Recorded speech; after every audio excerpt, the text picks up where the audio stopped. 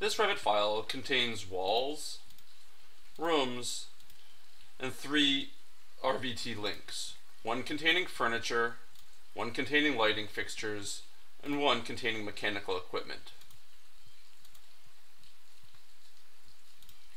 Because these family instances are in linked files, Revit is unable to report their room name and room number values the same way it can if we place components in our host file as shown here. However, we can use the Revit API to get the desired data and schedule the rooms for each one of these components in the RVT links. We will do this not with the room name and room number fields provided by Revit, but instead with shared parameters that will store the desired data.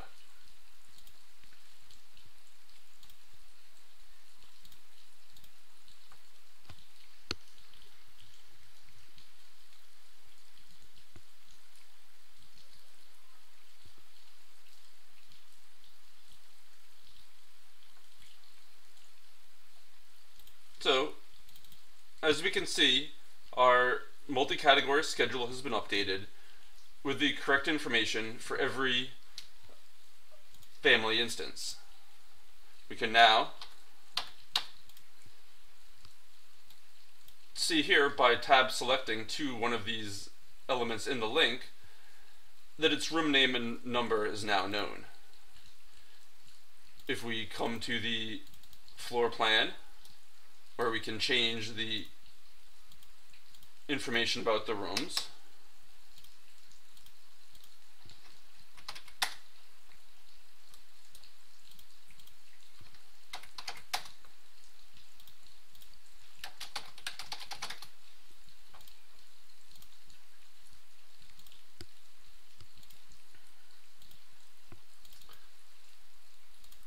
we can then run the API command again to update the data for each linked family instance.